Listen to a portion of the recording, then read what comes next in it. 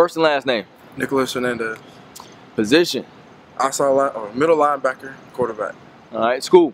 Pinellas High School. And class. 2016. All right. Who's the better player out of you and Nate? Dude, we're probably evenly matched. Hey, don't give me the political answer. Give me who's the better player out of you and Nate. I'll put you on the spot. A little bit better athlete, but he's a big man. All right. I had to get you. I had to put you on the spot. Now, as far as an inspirational person within your life, who would that be?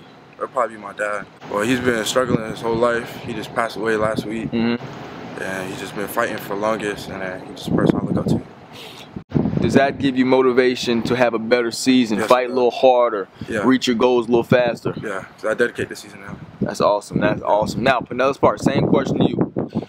Eastlake or Countryside, which team do you like to play better? See, I would say Countryside, because there's boys on Twitter, they just be rapping. The social media, huh? Social media. Okay, the Countryside's got the social media game going, huh? Yeah. Now, Eastlake, I know you guys always had that good game in Eastlake.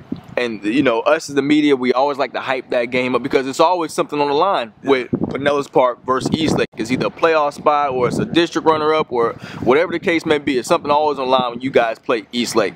Have you guys circled that game on your schedule this year already? Of course, just like Nate said, the homecoming game, they tried us, Of course we circled it. Talk that W this year. Oh, there you go. Okay. Talk to us about you guys coming together as a team. How has the offseason been for you? Oh, it's been good. I mean, our offense coming together, our defense, you know, it's always there.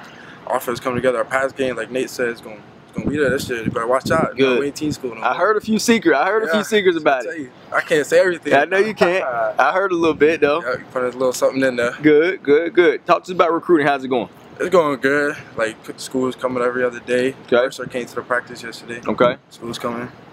Yeah, Marshall was here today. Good. Who's talking the best right now?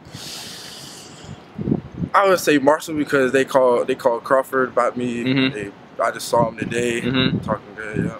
If there's one player that you want to play against this year, not necessarily because you don't like that player, but it's a respect factor. It's a healthy rivalry. You respect him. You think he's a good player on the opposite side of the ball.